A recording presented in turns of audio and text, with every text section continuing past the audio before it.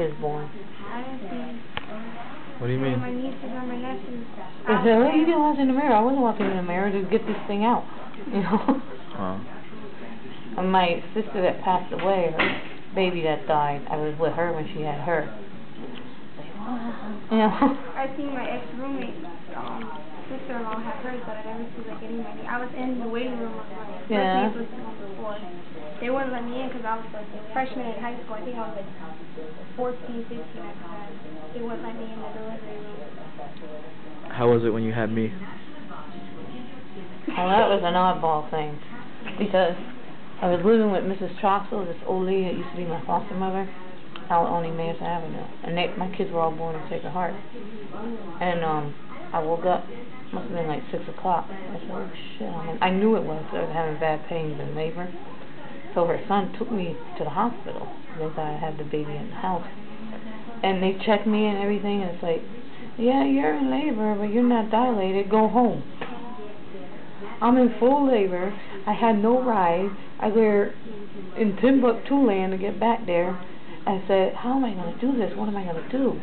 And my sister, Snot, at the time lived by 7th and Gordon, and Sacred Heart is at 4th and Chew. I don't care if he's recording or not.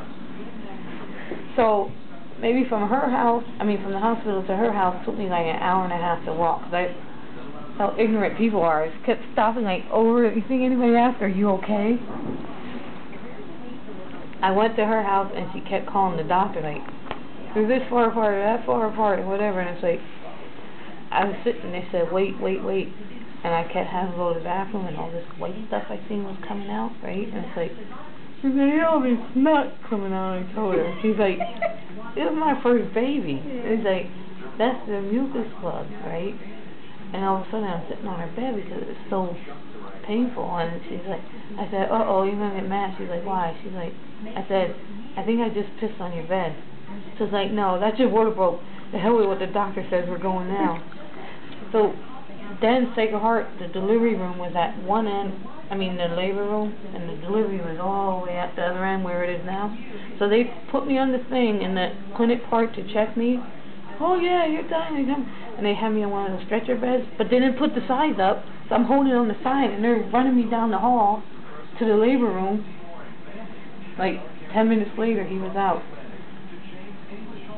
You know, and then they took me to the recovery room. It was easy for me to come out? Yeah. Didn't you say they used the forceps on me? Yeah, his head was too big. They had to use I said the hot dog plucker to pull his head out. And he had pitch black hair and blue eyes when he was born. Not anymore. Yeah. So cute. He's like, that's because I had a big brain from the time I was born.